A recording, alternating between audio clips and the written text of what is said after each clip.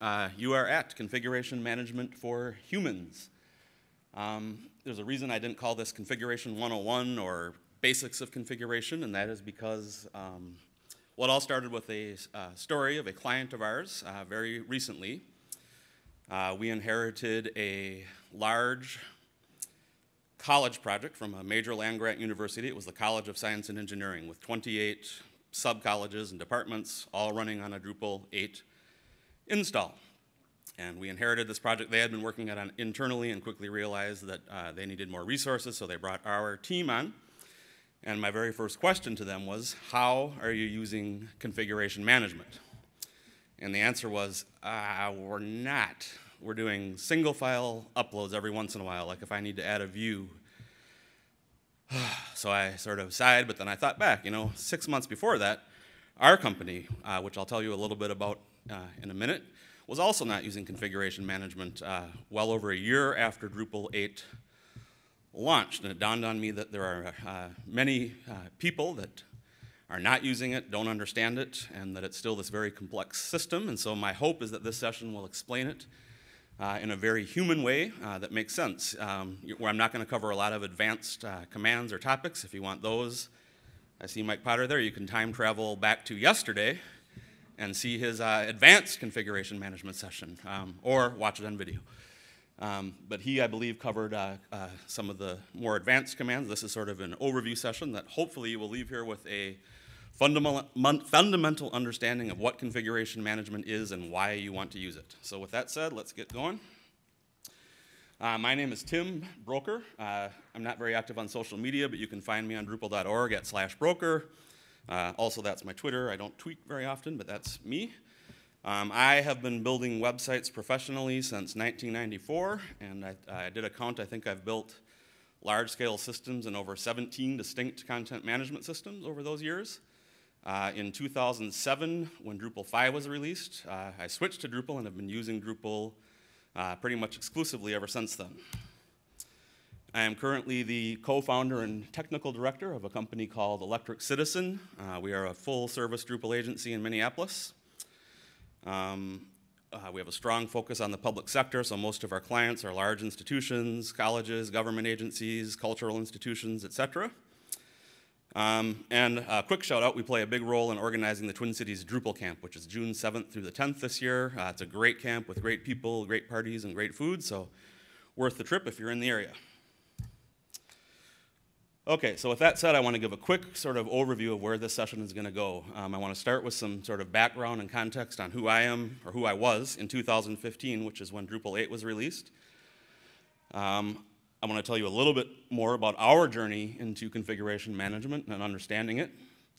Then a quick Config 101, where I sort of give a quick overview of the basic fundamentals of how this is working.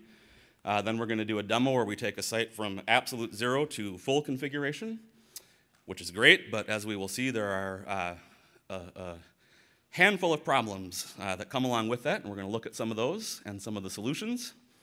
Then we'll do a sort of a recap of the best practices that we hopefully have learned over the course of this session, and then finally a look into the future and what might be happening as Drupal continues to evolve and grow. Okay, so me, again, I'm a long-term developer, Drupal developer since 2007. This is 2015, the year that Drupal 8 was released. We have a large client base at this point of Drupal 7 sites, complex sites. We have multiple team members, frequently changing and updating those sites. And we are heavily using features to manage all of this. How many people here know and have used features? Just about everybody. Okay, great. That was our, as with all of you, that was our way of getting things done. In 2015, I know what configuration is. I know it's a difficult problem and that it's complicated. And I'm a huge believer in Drupal 8. I've been following along with the Configuration Management Initiative. I'm very, very excited in 2015 for Drupal 8 to arrive. Maybe you're like me. Maybe you were an experienced Drupal 7 developer, or you could have been more of a casual hobbyist, a WordPress developer. Maybe you are new to CMSs completely in 2015 and you heard about this thing called Drupal 8 and you're there to check it out. Or you're just some random human being who wants to use Drupal. Drupal itself. We could potentially consider Drupal the antagonist in this story. In 2015, Drupal 7 is king. It's been around for 5 years, a very long time for a system to build up a ecosystem of best practices and ways of doing things. And then in November of 2015, Drupal 8 is released. And as everyone here probably knows, it's vastly different than any previous version of Drupal that we have seen. And I'll talk about this a little bit more, but I would argue that the configuration management system was arguably its most anticipated feature. For me, it was the one big thing I was sort of waiting for and hoping for. And that sort of sets the stage for us here. I am going to show you my first experience, just a short version of it, of what happened the day I first installed the first release of Drupal 8 and encountered configuration management. So, configuration. That seems like a good place to start, but right away, this looks like old Drupal. I've got configuration, all my stuff here. I don't see anything new yet. Scrolling, and finally, configuration synchronization, not configuration management, but it clearly says import and export. Okay, this must be what I'm looking for. Okay, I click in. There's nothing to import. Okay, that looks good. So let's check out some of these other options. This is literally the first time with me exploring the system. I'm sure some of you have been through this yourself. Okay, sync directory. I don't know what this is yet at this point. Configuration archive, a tarball. Now this has me puzzled because we've long since moved past downloading tarballs. So now we're going to go check it out a little bit more. Single items, pasting a YAML file. It's structure. Okay, I don't know really what this is. Configuration, there's all these options. Okay, I certainly don't have anything to paste here, so I'm not quite sure what's going on. So let's check out the export option. Okay, export and download a full configuration of this site as a gzipped tar file. Again, this surely can't be what I'm looking for and what I've been waiting for so long. So let's check out the last option here. Single item export, okay? YAML structure, again, content type. Let's see what this is. Okay, we've got an article. And here is my first real exposure to YAML. I have no idea what this is, why it's there, or what's going on at this point. Depending on who you are, you're either a little bit overwhelmed right now or underwhelmed. I was a little bit underwhelmed, thinking surely there must be more to this system. So what does an intrepid developer do? But we're going to go read the docs, right? We've explored the UI. We want to check out what the actual official documents tell us. So I first encountered these documents in 2015. You can see here these are our 2018 versions. I went through all the reversions to see how they've changed. They have changed some, but this largely represents the documentation that was there when Drupal 8 launched and that is still there today. And this is going to be a little overwhelming, but I'm going to go through this quickly to show you what I read. And if you haven't used configuration before, you're going to be confused by some of the things you see here, but we will work through that. So this is the main page on Drupal.org. The system is designed to make it easy to take live configuration, test changes locally, and export them to files. Perfect. That sounds exactly like what we want. So this is the overview. Now, here's my first sign of confusion in this document. Configuration can be exported and imported either in its entirety or a single piece of configuration using drush and or drush console config commands or the configuration management. So this is my first sign that this could be a little bit more complex and confusing than I was hoping for. Scroll down, okay, either a single object can be imported using a copy-paste workflow. Copy-paste, that does not sound right to me. And again, or the full site, and again, this is today, right now on Drupal.org, or the full site can be dumped as YAML files to a tar.gz file. Okay, well, doesn't seem right to me, but we'll keep going and keep reading. It's strongly, and this is the last page of this main document, it's strongly recommended to do a database dump. It could save your life. So now at this point, I know we are in for some real trouble. So let's keep going. Workflow using the UI. Again, tar files. Okay, this can't be right. I quickly skim through the rest of this. I see the next one. Workflow using drush. This page assumes you are familiar with drush. I am. This sounds like what I'm looking for here. This is surely going to be where the good stuff comes.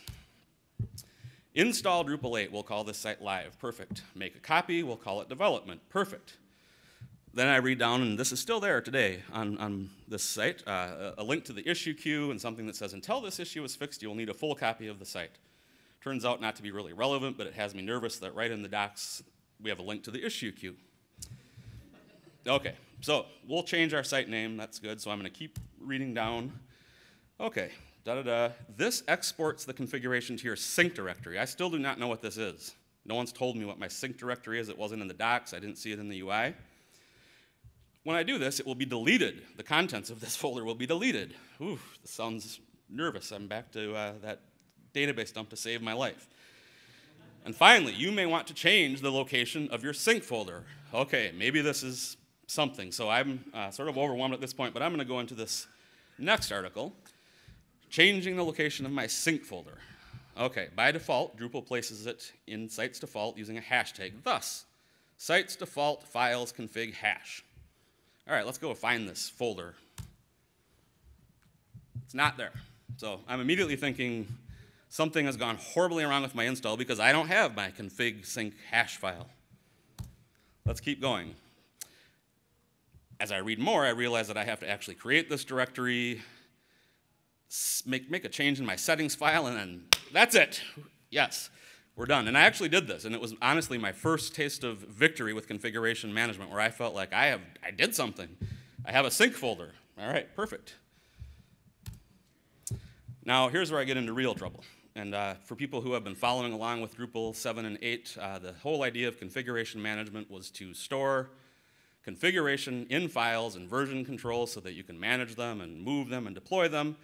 So this is now marked as incomplete. It wasn't when I first came to the Drupal.org docs. But I'm thinking at this point, this must be what I want because files, that's what configuration management is all about, getting configuration out of the database and into your files.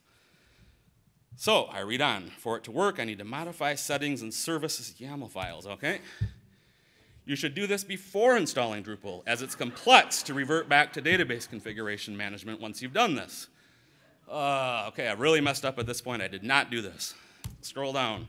Add the following code from this comment, comment 104 to, so I'm now adding code to my non-existent install from a comment. Open the services YAML file. Another comment, add this YAML from this comment to your services.yaml file. So I'm in real trouble now. I'm really in for it. I don't know what we're going to do. There's one last article. This was also there in 2015, and it's still there today. It's now deprecated, but it was not when I got there. So I'm thinking, okay, maybe this is going to be the final piece that ties this all together for me. So I have a Drupal 8 site and want to put it on my server. Yes. Up to Drupal 7, this was a rather straightforward process. In Drupal 8, CMI gets into the mix and has to be taken care of. Okay.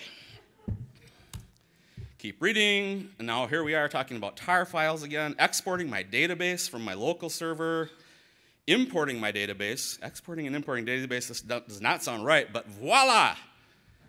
We have now gone through every single configuration management doc on Drupal.org, and we're done as far as I'm concerned. That's configuration management.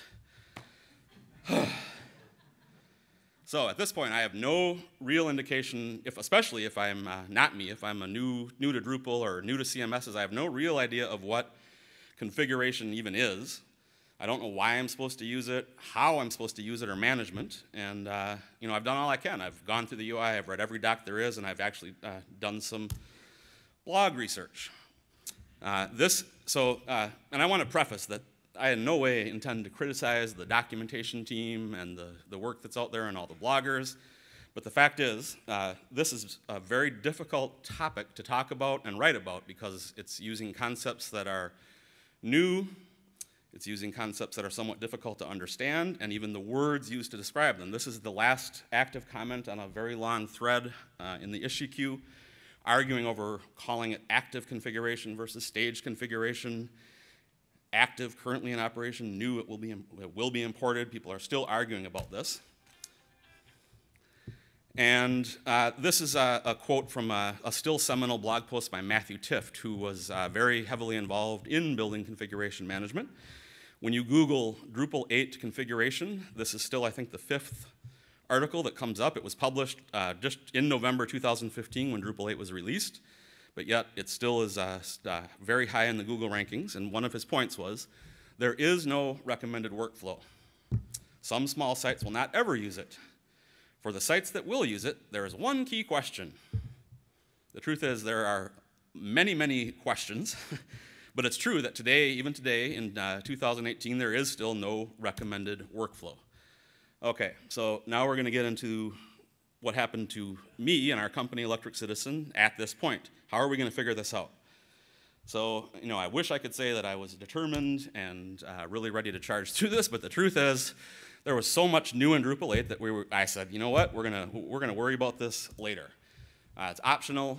Clearly, I went through the config UI. There was nothing wrong. There were no errors. There's no messages telling me what to do. So let's learn some other things. We have to learn Composer and Symfony and object-oriented programming. And we have features that work.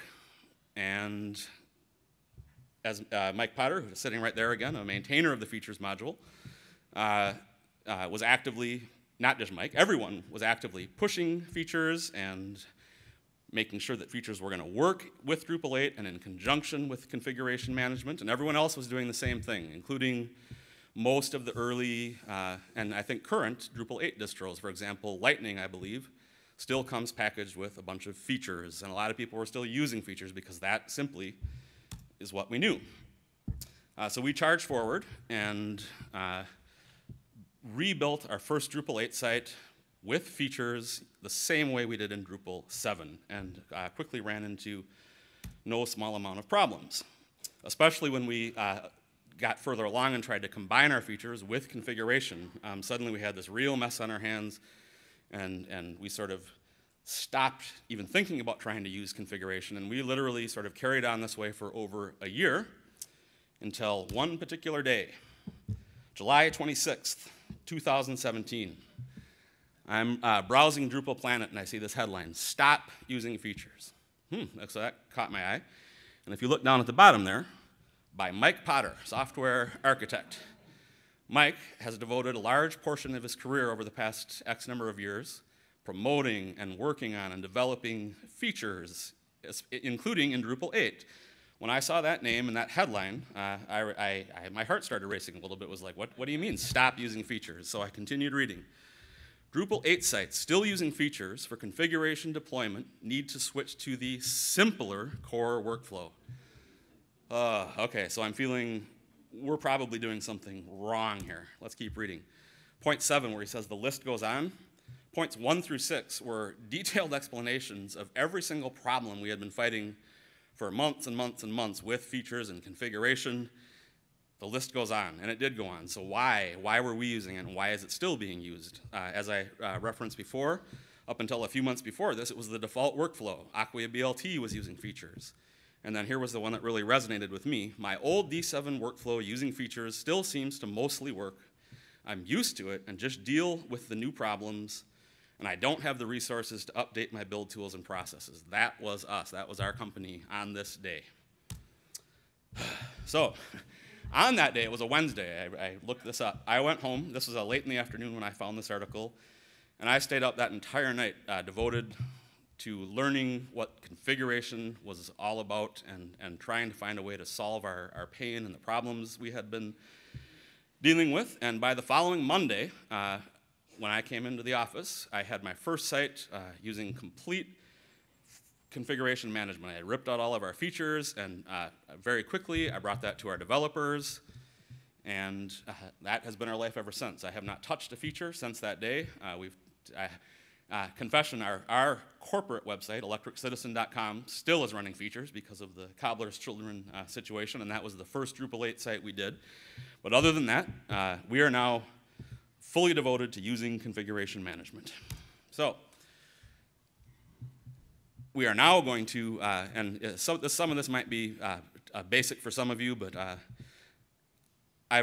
in preparation for this and through just over the past few years, I've seen so many sessions and posts that start off with this premise that you already know what configuration is, and immediately they say, okay, just export and import, and you don't really know. So I'm going to just give a very basic overview of what even is it. The very first thing you do when you install Drupal or WordPress or Joomla or any other CMS typically is you configure it. In Drupal's case, you're choosing your language, you're setting up your database, you're configuring your site name. The first thing you do is configure it. And then in the Drupal world, you configure things like your content types and your related fields.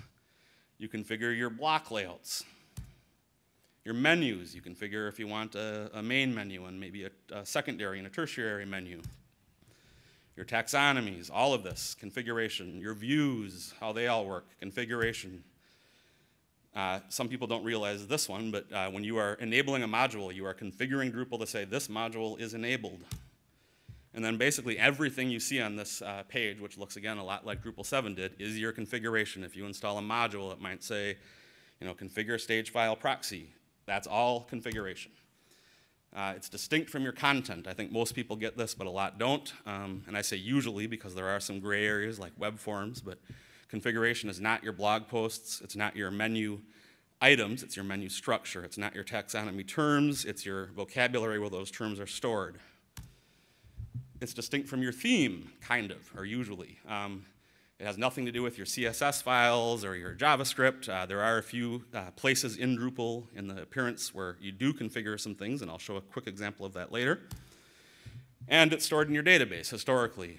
Just about every CMS in the world, you install a database, you configure it, and that's where it lives. Okay, so now we have a real brief overview of what configuration is. Why do we want to manage it? So this is actually sort of an ancient problem in the software world that has been around for a long time outside of the CMS world. And the idea is, how do we come up with repeatable, dependable processes for making frequent and complex changes to an existing system? So why do we want to manage it? So technically, because of that, you don't.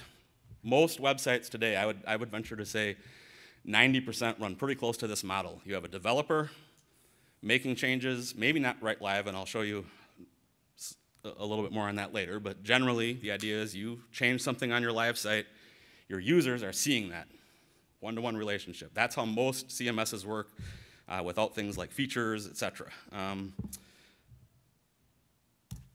But the truth is that the real world is quite a bit more complicated than that. You have a team typically. Maybe not, but often you do, especially as websites get more complex. You have a client. That could be your boss. It could be someone that's paying you to build your website. You have, the client typically has content editors, people who are actively also doing things on that site. And your users, of course. And so with those added complexities, over time, the expectations around a website start to grow. Your team wants to be able to make changes easily. The client wants to approve changes and see them somewhere else before they affect their live site. They don't want things to break. They don't want downtime. They don't want to have a content freeze or a code freeze. And then over time, the expectations start to grow as things get more complex. And with that, typically comes more complications. You start adding more modules, more complex theming. You're adding things, changing things, new features, fixes. And that also tends to grow over time, and this problem of how are we going to manage it becomes harder to answer. So how do we do it? Historically, this is the model that most people start with. The idea is, okay, we're not going to do stuff right on our live server. Let's set up a local development environment, a dev server, and a test server. The client up there on the right interacts with that test server. When they approve it, it goes to live. That's great. That's sort of the de facto standard these days with Acquia, Pantheon, Platform.sh. The idea is you can set up these servers where you can do different things, but it does not solve our problem. How do we deploy? How do we get our code from our local site to the dev server, to the test server, and back to live without breaking anything? So this tiered architecture doesn't really solve the issue. It sort of is the first step that helps us get there, though. So, historically, the typical approaches have been content freezes. You tell your client, you know what? We have this complex thing to do, so your team needs to stop working on the website for 1 week. Our team is going to work on it, and then we're going to re-upload your database, and then everything will be great. Back to my earlier slide, that expectation these days does not usually go over so well. Code freezes, same thing, or features, which is what a lot of you probably did and what we did. And a lot of people in the Drupal 7 world would write, using ctools exports or custom modules, would find a way around this, on a higher level of technology and strategies than something like a content freeze. So that worked, but in fact, it was, still quite painful. Features, as you probably know, could be very difficult to work with sometimes. They were error-prone to create because you had to go through a checkbox of about 400 individual items to get there. Not everything could be featureized. There was a module called StrongArm, et cetera. And literally, it felt like half our team's life sometimes was devoted to working with features and figuring out why they were overridden and figuring out how to get them reverted. It was very painful. So how do we fix it? So I don't know how many people were in DrupalCon Chicago in 2011, but Dries gave his State of Drupal address. Drupal 7 was still quite new and everyone was excited about it, but almost his entire State of Drupal address was about how painful certain aspects of Drupal still were, despite how great Drupal 7 was. And the number one point that he brought up was this idea of configuration and features and how difficult that is. And right at that conference and shortly after, he declared the configuration management initiative as the first sort of step forward with Drupal 8, and he appointed Greg Dunlap, otherwise known as Hayrocker, as the lead of that initiative. And 1 year later at DrupalCon Denver, I think 2012, the first iteration of this had been committed to core, and we were on our way. So today, Drupal 8, 2.5 years old. As everyone who's worked with Drupal 8 knows, it's still sort of evolving in front of our eyes. Every 6 months, there's big changes.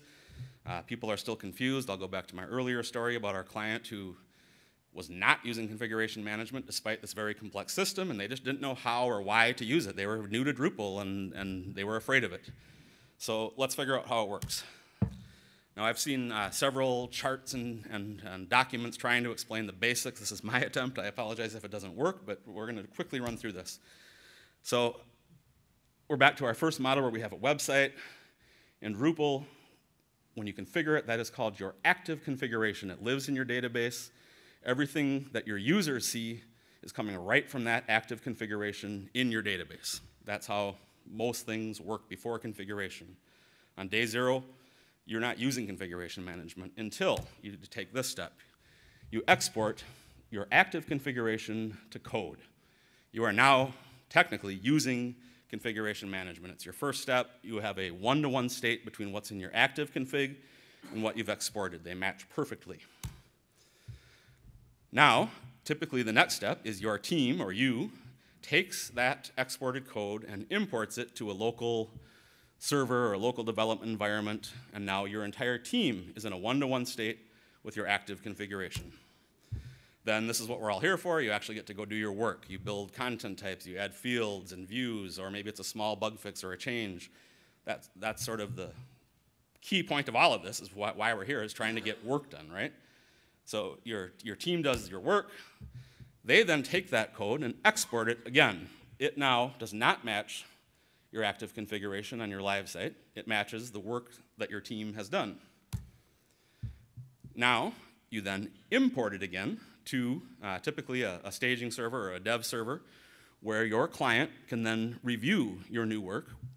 No one has touched your active config yet. Your users are still seeing exactly what is in your database. Your client is looking at this and getting ready to approve it.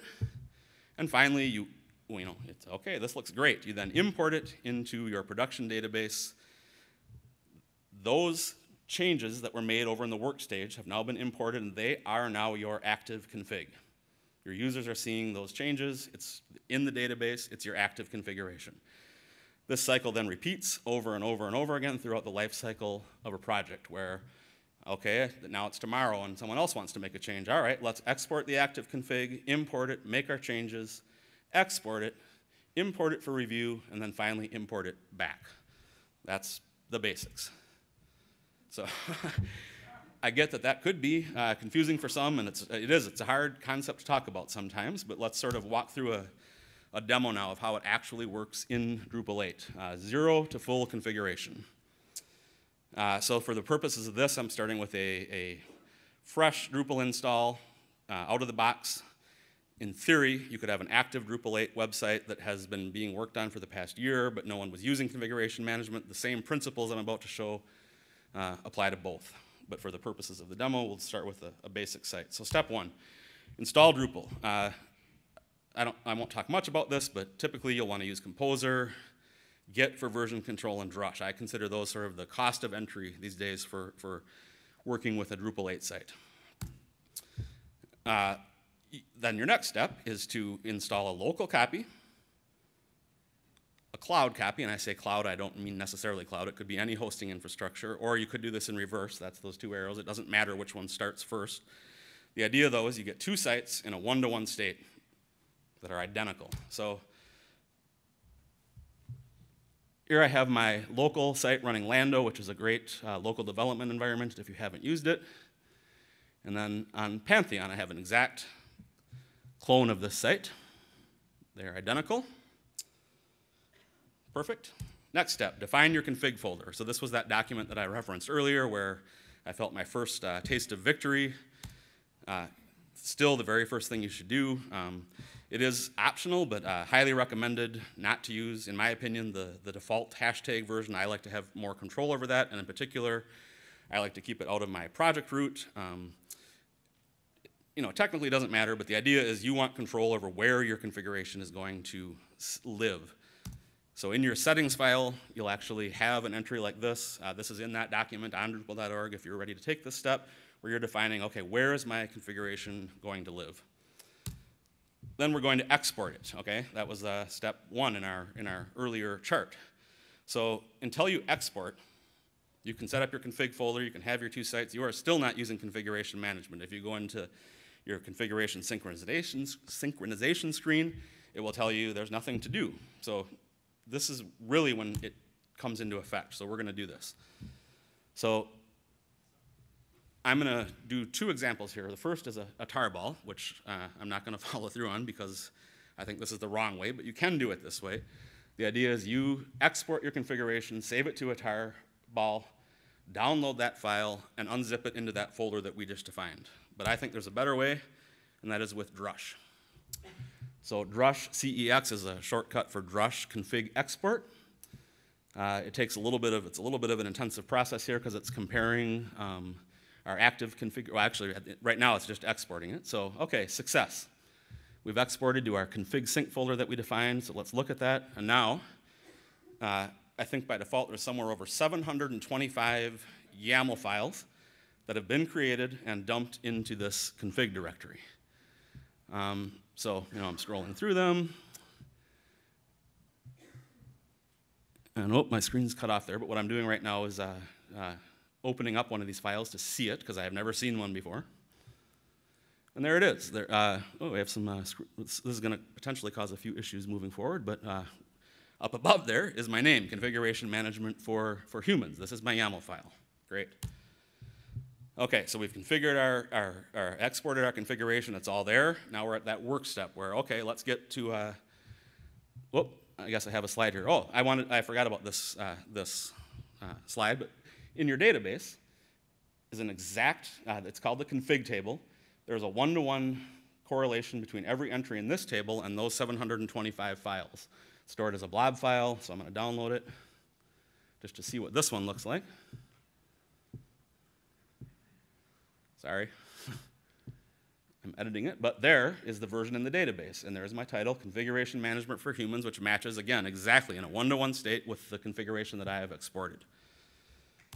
So now we get to the work part, the site building part. This is, again, where the fun stuff happens. So I'm going to actually just quickly make a few changes. I'm on my local site here, configuration.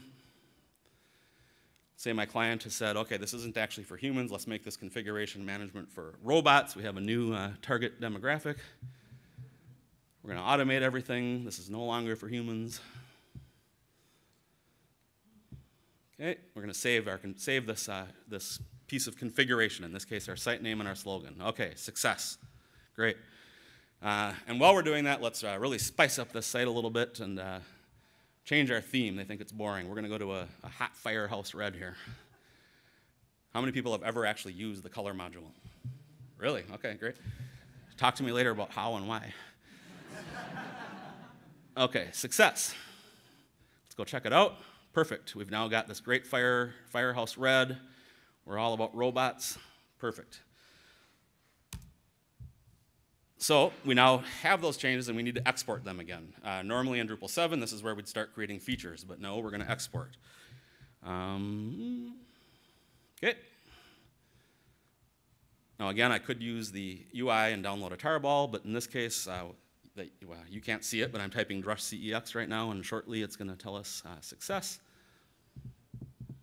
I hope. This is the sort of intensive process where it's comparing what's in the database and what's in your file system. So there they are. Okay, there's our new bar tick settings, system site. Okay, yes. Success. Okay, we have exported our configuration into that code folder that we looked at earlier. Our next job is to deploy it. How do we get it from here to there? Okay. Again, I apologize, you can't see my commands, but I ran a git status here. I can see that I've got some changed files. Got some new files. And so what I'm going to do now is do a git add to make sure that I pick up any new files that were created. So that will happen anytime you are making a new field or a new view. You're going to have a new, and you export, you're going to have a new file that somehow needs to get into your repository. So I added it. I'm now doing a commit message, making some sweet configuration changes. And once that's done, I'm going to do a git push. And again, this could be tarballs. You could be unzipping them and then manually uploading them to a server. In this case, though, we're doing a git push, deploying these back to Pantheon. Perfect. They are now there. Export. Deploy. So let's go check our changes. They've been pushed to Pantheon. Okay, that's my local site, just to review, robots, red. Let's go to our Pantheon site. They're not there yet. Let's refresh. Still not there. Okay, let's see here. Let's go check out the config UI and see what's going on.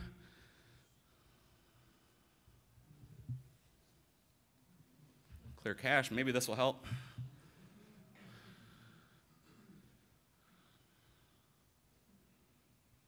Still not there. We forgot something. Import our changes. We can't just deploy them. You now have to do the next step, which is to actually go into your system and import. So we're going to go do that. In this case, I am going to use the UI. This could also be done using the drush config import command, but for visuals, I think it's nice to see this. So in our config UI, we can look at the differences between what we have here. Now here's where things get confusing. Active, okay, that's humans. Robots, that's staged, a very confusing term. Let's go back to our configuration page. Let's import all.